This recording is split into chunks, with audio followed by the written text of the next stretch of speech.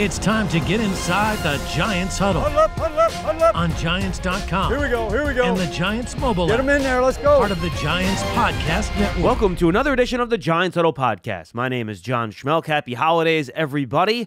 It's all brought to you by PSEG.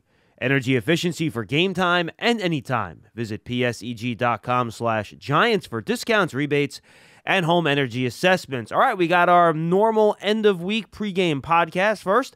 A lengthy conversation with Giants rookie edge rusher Kayvon Thibodeaux. He sits down with me. Then Lance Medow and Paul Dottino have a chance to talk to Matthew Coller, who covers the Vikings for Purple Insider. And finally, Bob Papa with his weekly conversation with Giants head coach Brian Daboll. All right, everybody, thanks for being with us. Remember, go back, listen to some of our past episodes. Bob Papa with Kerry Collins this week. The Giants' NFC Championship game win against the Vikings. Really fun episode there. And we also launched a new draft season episode this week. So go search for draft season on your favorite podcast platform, subscribe to it, and check out Tony, Pauline, and I as we take a deeper look at some of the college players that might be of interest to the Giants and other NFL teams in the draft in 2023. Sorry. Wow. I'm already behind. All right, let's get to it. One guy that hasn't been behind the last few weeks is Giants rookie edge rusher Kayvon Thibodeaux playing some of his best football. Let's take a listen to my conversation with him. Kayvon, man, how are you? Good to see you.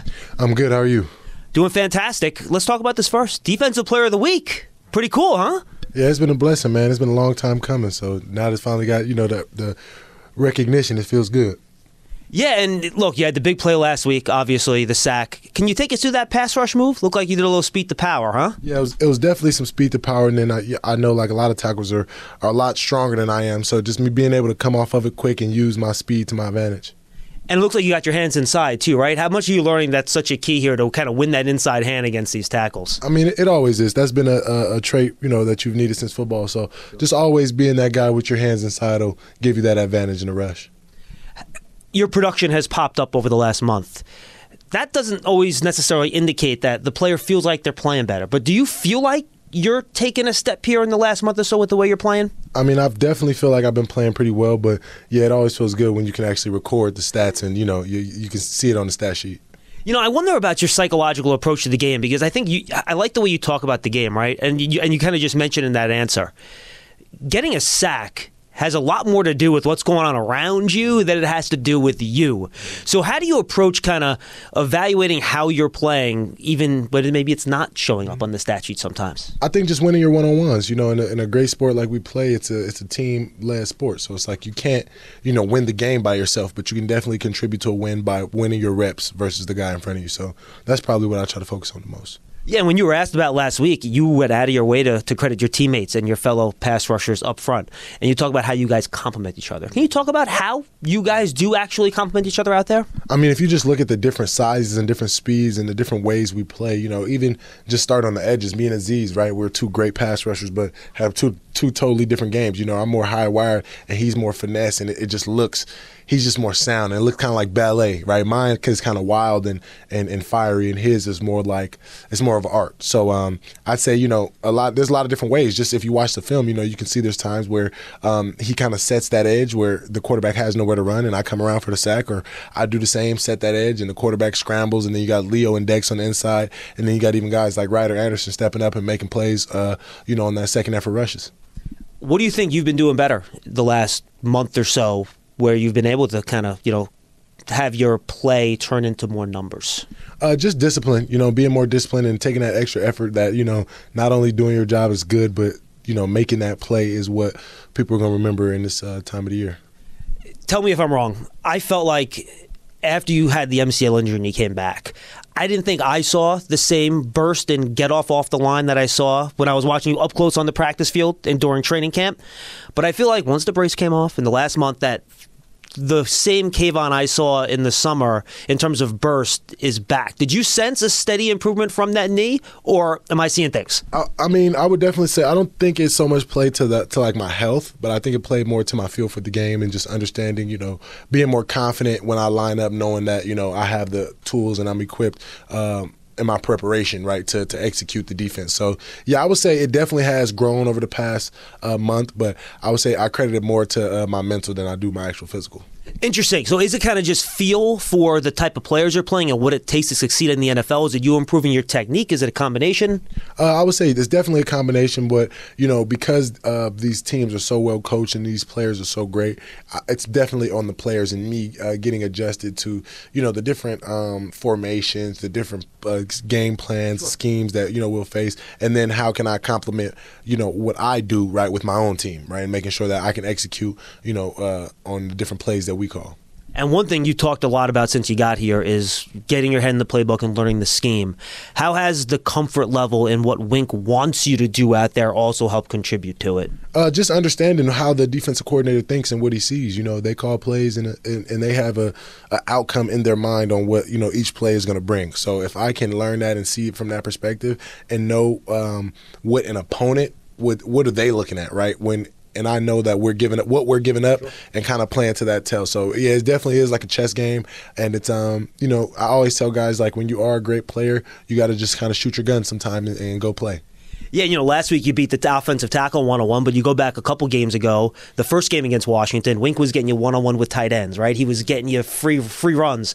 How does his scheme really help you show what you can do to kind of get those really good matchups? I would say it's funny, because you do get, different matchups, but it also creates a more responsibility on you to understand who's going to block you, right? Sure. Because there are certain instances where, you line up and you're expecting somebody to block you, but because of the call that the coach has made and what the offense sees, that guy that you're expecting to block you might not block you. So that's a test of what, too, I say, understanding the game and knowing, like, okay, when the team sees, this zero look, this is the protection they're going to go, and then understanding how to use my rush off of that. But yeah, I've definitely been putting it together a lot more, and now it's just going to continue, try to continue that pace. So it's funny, I talked to Aziz about this last week, and he talked about how he has different pass rush plans based on guard, tackle, back, tight end. So when that other guy that maybe you're not expecting then is going to block you, you kind of have to change what you want to do on the fly a little bit? Exactly, and that's when your counter moves come. That's when your second effort rushes, and that's when your team and all those other four guys, that's when they come in handy and kind of show up the most because, you can't. There's no guy who can win every rush, right? So the times where you do get stuck or you do have to have that second effort, you got your other three guys that are rushing, other four guys that are going to help you to keep that quarterback contained. And, we're talking pass rush, but I thought, maybe the most impressive part of your game last week was your job you did against the run. A couple of those read options, they try to put you in those tough spots where you got to make a quick decision, right? And for the most part, I know there's maybe one or two you want back, but for the most part, you made really good decisions. How do you think you're coming along in terms of that aspect of your game? I think that's just confidence. That's watching plays, is knowing the personnel, knowing who you're going against, and having to make those decisions. And I think the greatest thing about the game is that you don't always get an opportunity to make the play, but when you live right and you do things the right way, you kind of get those opportunities back. So yeah, you're right. There were some plays I left out there, but it creates that it won't happen again type feeling. Do you enjoy playing coverage? Definitely. When you can get out and the quarterback looks at you and he doesn't want to throw the ball and then someone else sacks him, it feels good. You still play a role in that. No question about it. You were very prepared coming in to be a professional. You spoke about it all offseason. So I'm not going to use the word surprise, but has anything that you've experienced in the NFL been maybe a little bit different than what you expected coming in? I would definitely say, just the consistent rehab, the consistent cycle of being prepared. At this point in the year, the best ability is availability, right? So just making sure that you're healthy enough to go and that you have the power to sustain and the power to execute. Is your body yelling at you? Yo, dude, you should have played your bowl game already. The season's supposed to be over. This is a lot of games. Yeah, it's definitely, my body does definitely feel different, but I think, I think myself and my team that I have around me that, helped me take care of my body and showed me years ago how important it was going to be. So I've been able to kind of stay on a routine this whole season. And even the vets, they've helped me out in my routine. And, I've been good so far. And I got to imagine, playing all these meaningful games late adds a little bit extra juice to making sure you're ready, right? Exactly. It's all mental. If you don't mind, it don't matter.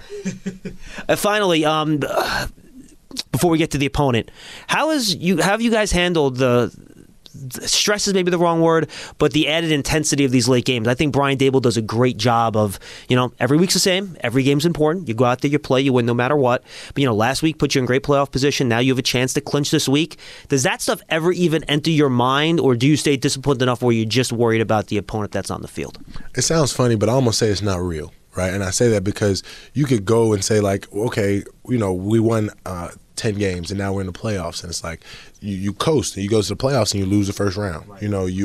It's like so all for nothing, right? So I would say, you try not to get caught up in it, and in reality, it's the NFL, so anybody can win. Right, so you just try to keep that mindset and continue to harp on what got you there, right? Because everybody always says, we harp on the goal and everybody wants the Super Bowl, but the process is what got you there. So just focusing on that and staying humble in it. I asked about your run defense, and it's going to be tested this week. The Vikings love to run that outside zone, man. They're going to run that outside zone with Dalvin Cook, right at you, right at Aziz. What are some of the things you guys have to do to make sure Dalvin Cook doesn't get into space? Because, once he's in the open field and running, nobody's catching that dude. Yeah, we got to set the edge and we got to hit him. I think, once back takes a lot of hits, they start to run different. So I think that'll be, a point of emphasis for me, a point of emphasis for the D-line, and continuing just to be stout up front. And you guys consider it a team effort to slow down a guy like Justin Jefferson and Adam Thielen? It always is. This is the NFL, right? Everybody's going to make plays, but I think the team is always going to rise over those individuals. So just continuing to play team ball will help you succeed in the end. Finally, I know every week you take a deep look at the tackles you're facing. You got Christian Darris, who is playing like one of the best offensive tackles in the league. Brian O'Neill, who nobody talks about, was a early round pick a couple years ago. He's playing well. What it is about these tackles that they do well? Yeah, man, they're strong, they're physical. They anchor really well. Not too many guys can, beat them around the edge. And they're consistent. They're relentless. They go 4 quarters. Not a lot of tackles can't, sustain through 60 minutes. And seeing those guys play, they play hard. Merry Christmas. Good luck. Hopefully you come home with a nice win as a Christmas present. Thank you. Happy holidays. Thanks, Kayvon. Hey, Giant fans, don't miss out on Giants football at MetLife Stadium this season. Limited tickets are still available for the remaining home game. Visit Giants.com/tickets to find your game and secure your seat. Giants' last home game, Indianapolis Colts. New Year's Day. Celebrate the new year with the New York Football Giants. All right, we thank Kayvon Thibodeaux for the time. Great, fun conversation with him, getting to know him a little bit.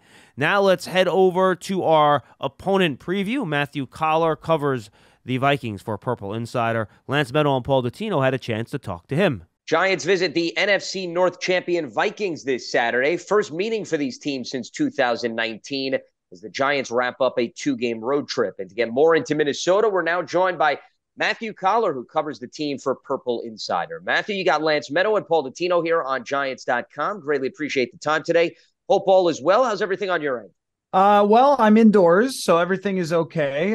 But my drive back and forth to the Vikings facility this week was a little dodgy, I would say. The roads are iced over. It's 5 below. And this morning I had to do the snow shoveling for the household. So, I'm looking forward to being inside for this football game. And I think the Giants and the Vikings players would probably echo your sentiments. Thankfully, U.S. Bank Stadium is an indoor facility, unlike when they met a few years back at the University of Minnesota. It was a completely different story. Speaking of similarities, Matthew, that's where I want to start because I think it's amazing. The Vikings have won 10 games that have been decided by one score. The Giants are right behind them in the NFL archives and standings with respect to 8 wins that have been decided by one score. Vikings also only have a point differential of +2. What has been the biggest difference maker in terms of them being able to close out so many of these close affairs this season? Yeah, no, it is a similarity between these two teams that the outside world keeps looking at both of them and going, how? How are you guys doing this each week? And, even last week when the Vikings were down 33 points, I was not ready to just go start eating press box food or something. I mean, because this team has just proven that no deficit is too big. I mean, we talk about the outdoor weather. This Vikings team was down 17 points in Buffalo, and it was snowing, and they found a way to come back. I mean, I think it's a bunch of different factors. Number one, if you're an opposing team and you get a lead on the Vikings and you try to sit on that lead, well, they have this guy named Justin Jefferson who can completely take over a game. Last week, it was more of, everybody getting involved. Dalvin Cook in the passing game with a 64-yard touchdown. KJ Osborne had a career day. I think that's a big part of it is that this offense is very boom or bust. And if you end up on the wrong side of that as an opponent, they can rack up points very quickly. But you look at their scoring percentage, the percentage of drives in which they score, it's not really that impressive. It's more mid-pack. So that they play in a lot of these games where one quarter they'll look like the Super Bowl champs, and the next quarter they'll look like a team that doesn't even belong in the playoffs. And there's just no better defining game than last week against the Indianapolis Colts. So I think that plays into it, that they have enough star power to come through at the biggest moments. Patrick Peterson, future Hall of Famer, getting interceptions, or Danielle Hunter, Pro Bowlers, or Zadarius Smith, Eric Kendricks, those guys will come up with big plays, and Jefferson on the offensive side. But they also have enough weaknesses, the interior of their offensive line, that allows a ton of pressure. Kirk Cousins has been sacked 40 times this year. Their cornerback group has been highly questionable and has given up a lot of huge days to even not great quarterbacks. So I think that they have just enough excellence to keep them in games and win at the end, which great players do, and just enough flaws to be in some games against teams like, say, the Indianapolis Colts, that they should have probably just blown out from the outset of that game. Matthew, let me continue with the big picture here. They come off a historic win, greatest comeback ever in NFL history. We all know about what happened with the Colts game last week. But I saw where Coach Kevin O'Connell was talking about how he does not want to trip up and fall to the third seed. It's critical for him that he's no worse than the second seed. Yet, he also talked about having some veterans that are kind of banged up, and he's going to be looking at snap counts. So what is the approach of the coach and of the players in the locker room as they face this Giants team, which, quite frankly, is still trying to lock up a playoff spot? Yeah, that was interesting to hear Kevin O'Connell talk that way, because it was sort of like his internal dialogue that he was just going through with us, the debate over whether to give some rest to certain players. I mean, Adam Thielen, for example, has been banged up over the last couple of weeks with a knee issue. I mean, do you take him out and give some more work to somebody else? But it's not like this team really has other wide receivers. You saw they tried to target a couple of times last week Jalen Reagor, and those passes turned into interceptions for Kirk Cousins, and they both kind of looked like they were on the wide receiver, so they don't really have a lot of depth there. And someone like Zadarius Smith or Danielle Hunter that's been banged up a little bit throughout the season, those guys have played through it. But if you don't play them and you take them off the field, the backup pass rushers are really not all that effective. This is not a team with a ton of depth across the roster. And against the Giants team that, yes, people are asking questions about how good they really are, but they have a ton of very talented players too. And, this Vikings team,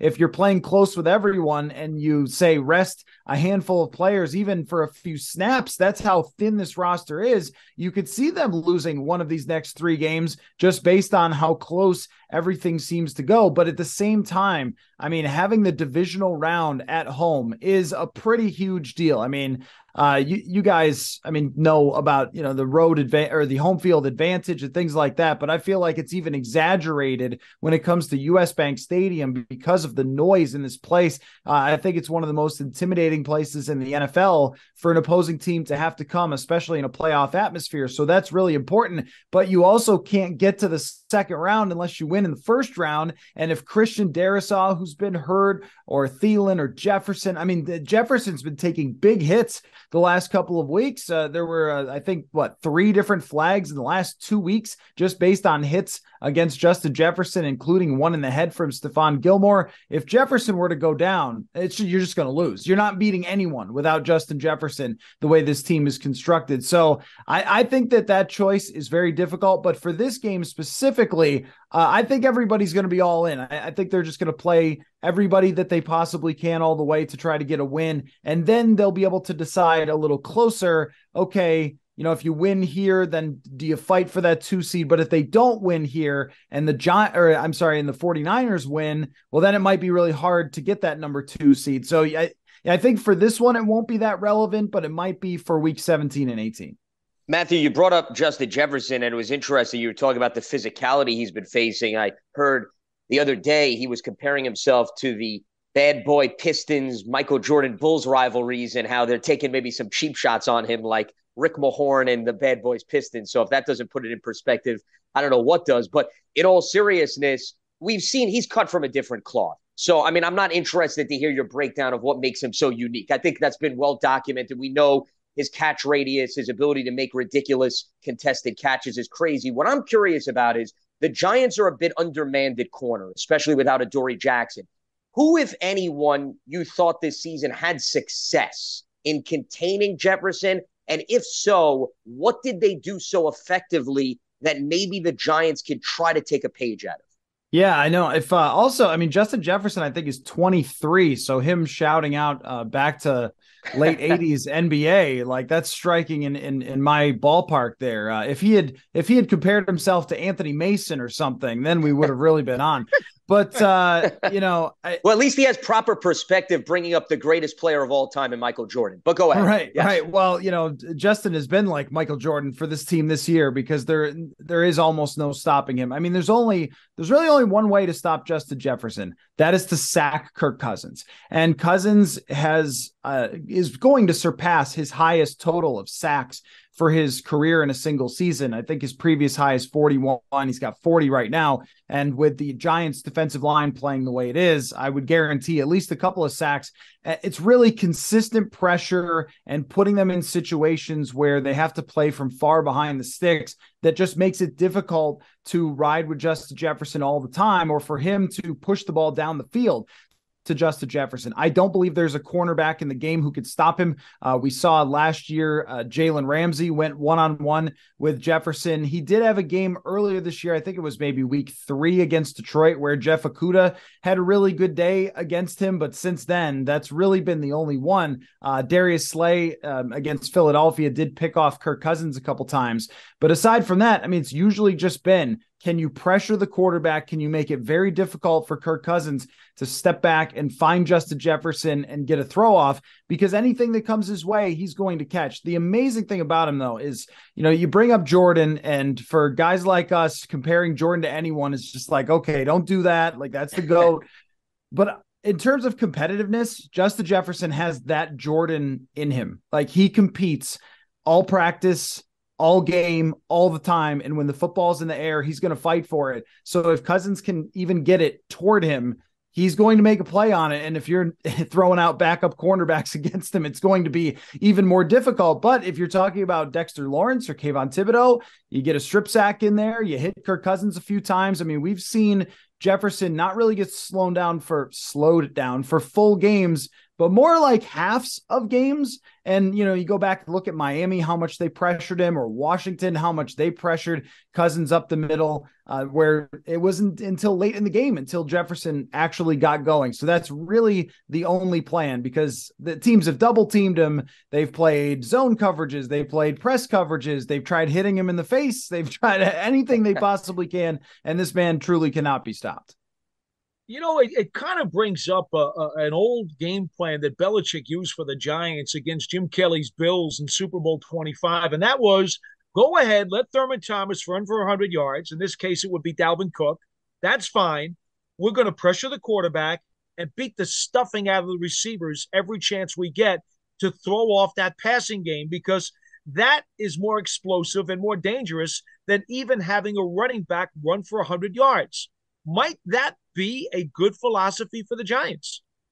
Well, I'm glad you brought that up, since I grew up in Buffalo, actually, and I remember that Super Bowl quite well. I just want to know how Jeff Hostetler held on to the ball when Bruce Smith sacked him in the end zone. But that's for crazy glue.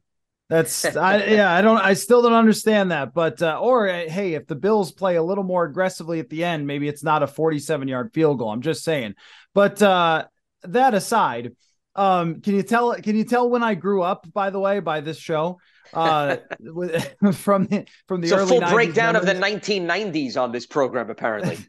That's right. Well, you know what? Hey, Otis Anderson had his day too. So anyway, but when it comes to the game plan, I think that one thing we've seen Kirk Cousins struggle with at times is holding on to the ball a little too long, and when defenses show him lots of different looks. And this is why I think it's such a great challenge for the Vikings against the Wink Martindale defense, because there's going to be a lot of looks. And this is the first year where I've really seen Cousins struggle against the blitz. And I think part of it is learning a new offense. He was in that Stefanski and Gary Kubiak offense for several seasons, and it seemed like he really understood exactly where he had to go with the football when he got a look that he didn't really recognize. But this year, there's just been a lot more ups and downs for Cousins from that perspective. And when you look at his numbers against the blitz, I mean, they just simply have not been that good. And that goes toward the other way to slow down Justin Jefferson, which is just to confuse Kirk Cousins. And I remember there was some stat, because we have a stat for absolutely everything, but about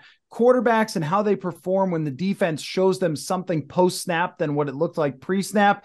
And Cousins was very much in the middle of the league. I think he's a guy that likes to totally understand what he's going to do before the snap and then execute that, not have to figure it out on the fly, because it's not like he could take off running. He's not a Jeff Hostetler level athlete. If you remember, he used to be on special teams, things like that. So he's not like that. He's not going to escape. He's not going to run out of the pocket. So he has to see it first. And if you can confuse him a little bit, you could slow down this Vikings offense.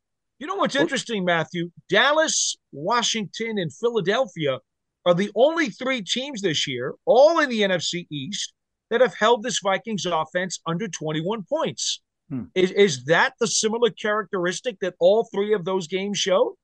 I think it's really defensive lines. I mean, because you go back to those games, Jonathan Allen and Deron Payne annihilated the interior of the Vikings offensive line. And it's a weak interior. They're going to be playing a backup center in Austin Schlottman. Their right guard has allowed more pressures, according to PFF, than anybody in the league. And that certainly matches up with the eye test from what I've seen. And their left guard, Ezra Cleveland, is very up and down. He's a great athlete, but sometimes has tough days in there. So the tackles are so good, Brian O'Neill and Christian Darrisaw, that a lot of the pressure doesn't come from there. But when Micah Parsons dominated the game, Christian Darrisaw left early with a concussion. So every one of those games has been, and of course, Philadelphia, you know about their defensive line as well. Every one of those games has been that same trend. And that's why, as we're previewing this game and talking about this matchup, that is the one thing that gives me hesitation in terms of picking the Vikings to win, because of somebody like Dexter Lawrence, because he can dominate the middle.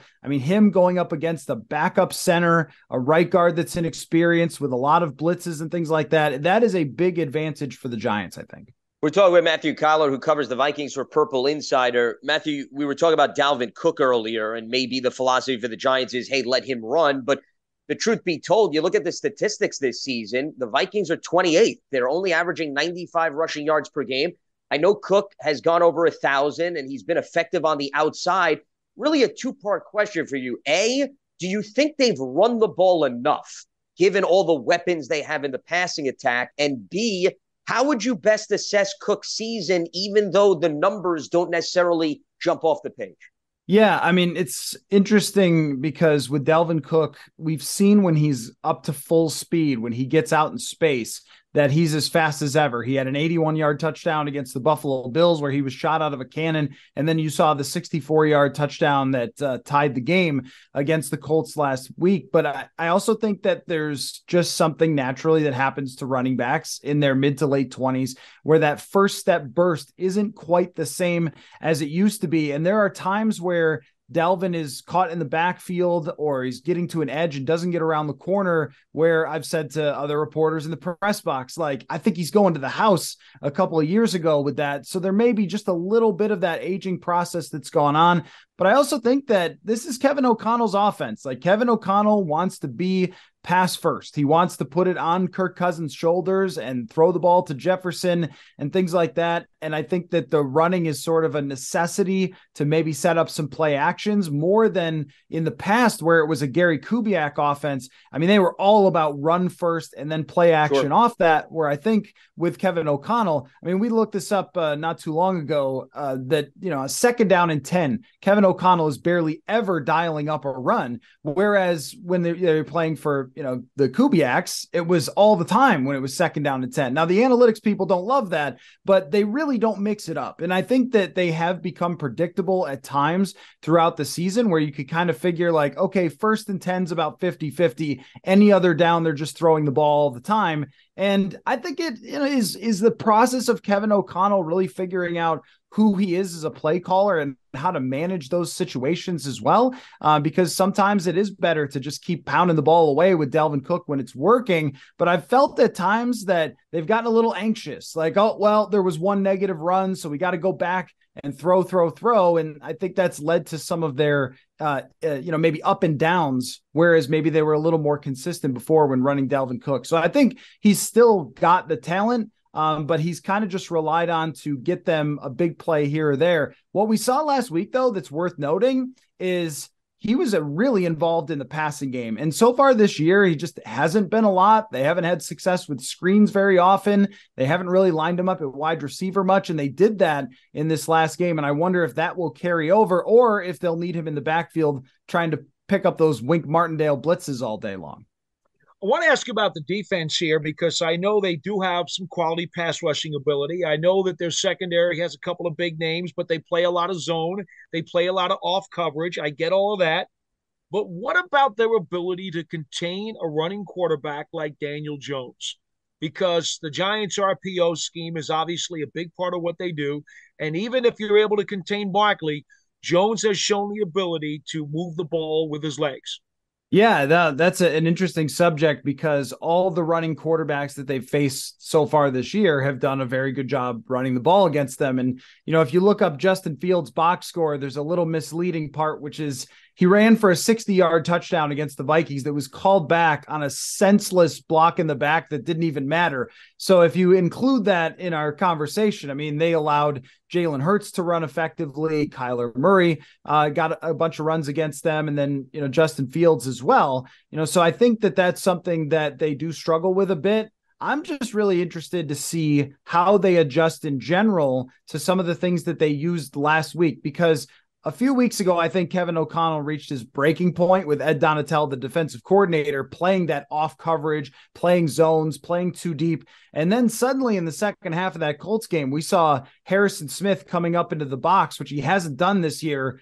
I have no idea why, because that's really his best thing. But he was kind of a menace last week against the Colts. He was blitzing. He was changing the coverage at the last second, things like that. So that's gonna be a major part of it as well. And then you mentioned that pass rush where Daniel Jones takes his fair share of sacks as well. And Zadarius Smith and Danielle Hunter, they're kind of relied on to be the entire pass rush. But last week, they blitzed a lot against Matt Ryan, which they have not done all year long. We were going like, what is going on here? All of a sudden, Ed found his blitz packages, but they were acting like they were Wink Martindale last week. So will they do that again? Or are they going to be afraid to get burned by blitzing and then get, handoffs to Saquon Barkley and big runs off of that, or big runs, out of structure by Daniel Jones? So I think that is a really interesting matchup of what they're trying to change on defense versus what the Giants do well. Matthew, you referenced the tendency for them to give up some big explosive plays over the course of the season. And I think that's partially a product of the secondary. And that's where I want to go to, because Cam Dantzler is on the injury report. He's listed as questionable. He had a stint on IR with the ankle injury. I'm guessing that flared up again, and that's why he's somewhat of a question mark for this weekend. So if they don't have him, how has Duke Shelley held up, assuming he does replace him, and how significant of a loss is that to the secondary? Yeah, I think that the way that Duke Shelley has played versus Cam Dantzler and how they fit in this defense, it's actually an upgrade to have Duke Shelley playing. And I wouldn't be surprised if he has another decent game. I wouldn't be surprised if we don't see Cam Dantzler there just in general. I mean, when you take over somebody else's team and you change defensive systems, one of the things is that those players before were drafted to fit the previous guy's system. And Cam Dantzler is very good at playing press man and just tracking guys on routes, but he's not real good at reading and reacting in zones. And we've just seen that a lot. If you look at Jamison Williams' touchdown against the Vikings against Detroit, where there was no one around Jamison Williams, it was because Cam Dantzler didn't really understand his assignment, which tends to happen kind of a lot. Duke Shelley is about as scrappy of a player that you are ever going to run across in your life. He weighs about 180 pounds. When he was coming out of high school, his coach told him to start calling D3 teams. And here he is fighting for his job. And you saw it last week. He blew up a couple of pass plays And he's actually second on the team in PBUs despite only playing a handful of games because he's just a very aggressive and scrappy player. And it sounds weird to say that this guy who is a pretty much unknown player would be, higher on the list or should be playing or is a better fit over someone like Dantzler. But I honestly think that that's the case. And I think going into the playoffs, you might see Duke Shelley. And I actually think it would be a mistake to go back to Dantzler because he's allowed 127 quarterback rating on throws into his coverage, where we've seen Duke Shelley be a much better fit. So I consider their defense at this moment to be a fully healthy unit. All right, I got to ask you about special teams for a second because it's very kind to say the Giants' special teams have been inconsistent. They seem to give up one big kickoff or punt return almost every week. And so far, they've been able to somehow survive it. But I see where the kickoff return unit for the Vikings has been very good this year. And then I also see that their kicker, Joseph, is only 2 of 7 from 50-plus yards on field goals. So I wonder if you could just give us a quick thumbnail as to how you feel special teams for the Vikings might impact a game which many of us think could be very close and come down to the wire. Yeah. Now, last week aside, because they allowed a blocked punt, they had a backup in because someone got hurt and they missed a blocking assignment.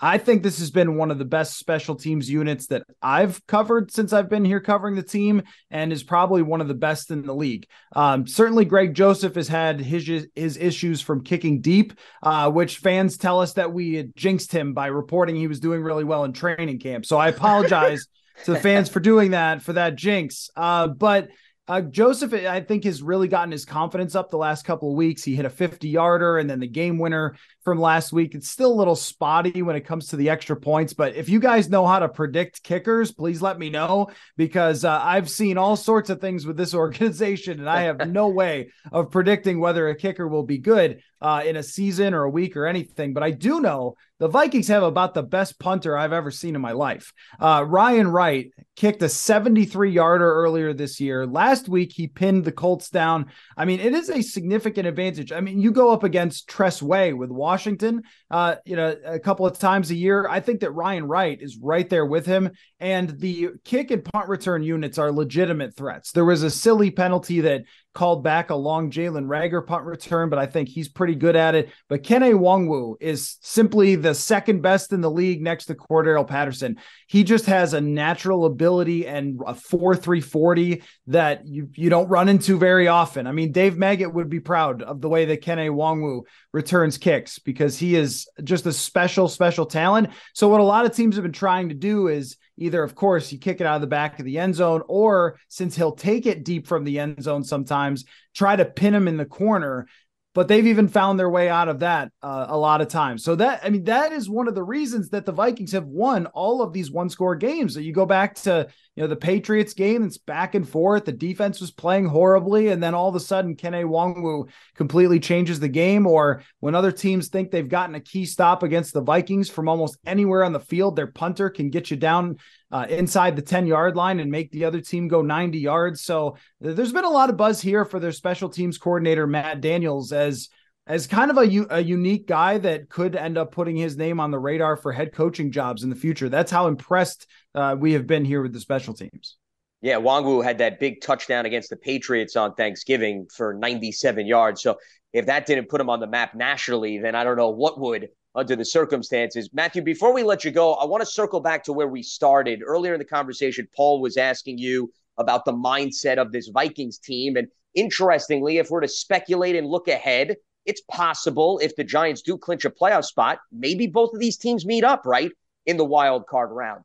And I'm just curious, not that necessarily Kevin O'Connell has revealed this publicly, but your perspective on, A, do you think the Vikings have that in the back of their mind? And would they say to themselves, maybe we need to hold some things back that we could potentially use in a playoff matchup? And B, could they maybe put a little bit more weight in a game like this, saying, hey, we don't want to do the Giants any favors. Maybe we can try to eliminate them from the postseason given their upcoming opponents, and your reaction to some of those philosophies? Yeah, I don't know if I've ever thought that teams have the opportunity to hold things back, right? Like you have to try to, if you're gunning for the 2 seed, you have to try to win. And if you say, you know what, we're not gonna, do the thing that would be best against the Giants, then you're just probably going to lose. So I think maybe now Kevin O'Connell is new, but I don't think he should overthink it. Like, just game plan the same way. Where I'm interested in this mentality is just coming off of what happened against Indianapolis. I mean,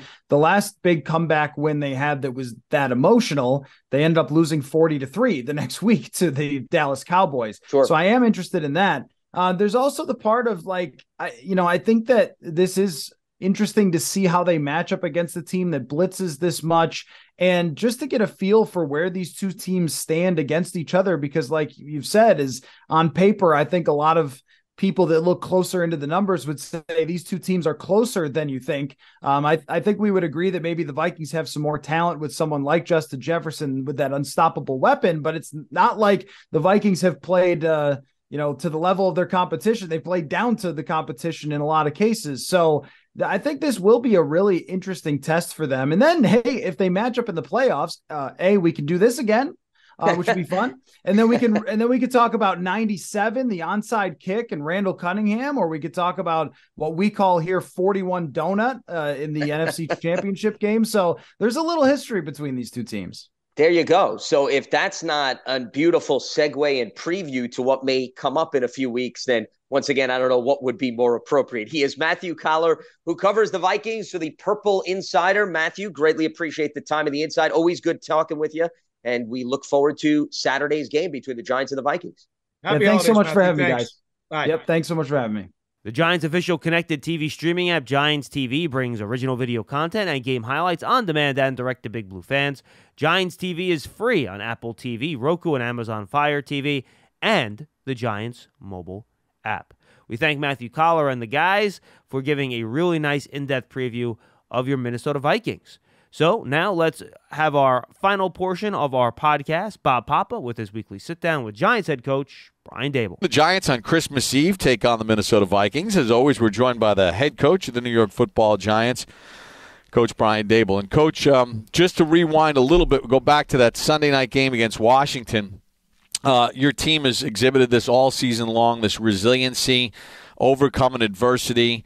And I think one of the things that was coolest about the game the other night is at the end of the game, when they knew that you wanted to run it, you ran it. And Saquon got, what was he averaging, like 8 yards a carry on that drive. I had to make you pretty proud with the way your team handled that. Yeah, we talk about that all the time. These games are usually close in this league, and at times you're going to have to be able to do that when they know it's coming. And it's the same thing if you're in a 2-minute drive. You're going to have to be able to pass the ball when they know you're going to pass it. So it was a good drive. Would have liked to finish it off with a touchdown, but really good kick by Graham and well executed for most of the drive. All right, speaking of close, one-possession games. You got the Giants. You guys have had 11 of them. Minnesota is 10-0 in one-possession games. There really is an art, though, isn't there, Coach, to teams learning how to win these type games, isn't there? It's not a coincidence that both of you guys have winning records and who've played in these close games. Yeah, when you watch their tape, they're making critical plays at critical times, and that's a credit to their players and to the coaching staff of competing and playing for 60 minutes and making those plays, in crunch time. Coach, let's talk about Minnesota and what they bring to the table and what you're going to have to deal with today in this football game. Offensively, they can hit you in a lot of different places, can't they? Absolutely, and they're extremely skilled at the skill positions. Obviously, it starts with number 18, Justin Jefferson, who, they line up all over the field. And, this guy's a special player. You can devote two people to him, and, Cousins is still going to look his way, and he usually makes the play. And, they got a runner who can take it to the house. You saw that on the screen pass against Indianapolis there. And, anytime he's got the ball in his hands, whether it's outside run, inside run, check downs, swing passes, he's a threat. Thielen has been a special player for a long time, and then obviously they acquired Hawkinson, who's an exceptional tight end that made the Pro Bowl, and their line does a good job. A bunch of first and second rounders. I'd say their go-to players, Darisaw, 71. If they need some yards, they're gonna try to run behind him. So an explosive offense. You saw that in the second half of, you've seen it all year, but you saw it in the second half of Indianapolis, where putting up that many points in just a half is pretty impressive. Then you go to the other side of the ball, and they get some guys that can get after the quarterback. I mean, Zadarius Smith's got 10 sacks. Daniil Hunter's got 8.5. Patrick Peterson seems like he's drinking from the fountain of youth with 3 picks this season. And then always Harrison Smith on the back end, and the 2 inside backers are pretty talented.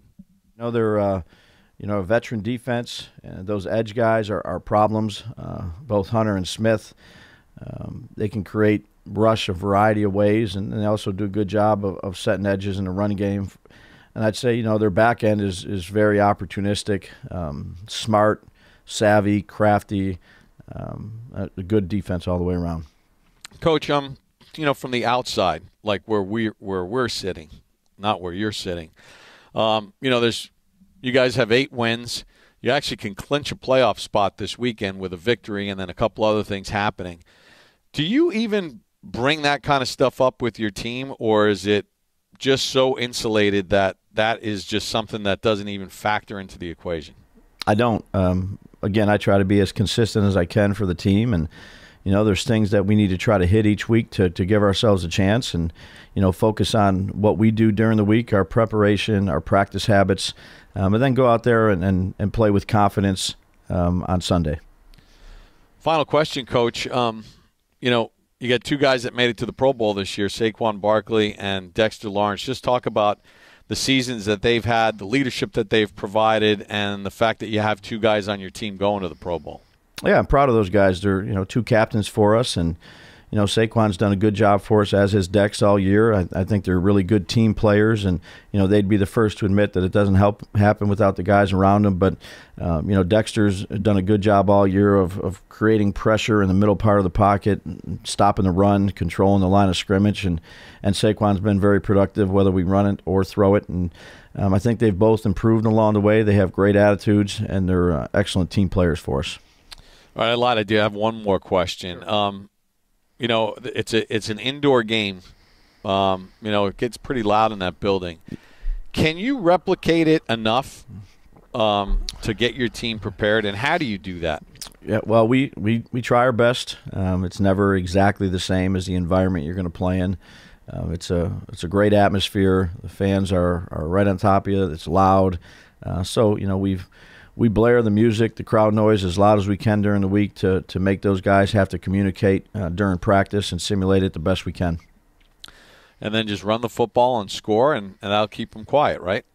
Yeah, the more you can do that, the better it is. But I've been there before, I've coached there before, and it's a great environment. And their team is 11-3, and on top of their division, and close to being on top of the NFC. So.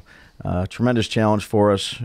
First and foremost, the players that they have to compete against, the scheme from the coaches, and then you add the crowd, the third element. It's a very challenging game. Coach, we appreciate a couple minutes. Best of luck today, and Merry Christmas to you and your family, and we'll do it again next week. Same to you, Bob. That's Giants head coach Brian Daboll. We thank him and Bob Papa, Lance Medow, Paul Dottino, and Matthew Coller, and of course Kayvon Thibodeaux for being our guest today on the Giants Huddle podcast. Don't forget, go subscribe to draft season. It's really gearing up here. We're pretty much going to go every week from here on out as we break down some of the draft prospects that are declaring for the NFL draft and who might be of interest to the Giants as they try to continue to build out their football team after the season is over. A lot of this is about team building still, folks. So draft season is a great place to come on and talk about it. We thank everyone for being with us. The Giants Huddle podcast is brought to you by PSEG, energy efficiency for game time and anytime. Visit pseg.com/Giants for discounts, rebates, and home energy assessments. Happy holidays, everybody. Happy Hanukkah for those of you celebrating that. For those of you celebrating Christmas this weekend, Merry Christmas to you. And we'll see you next time on the Giants Huddle podcast.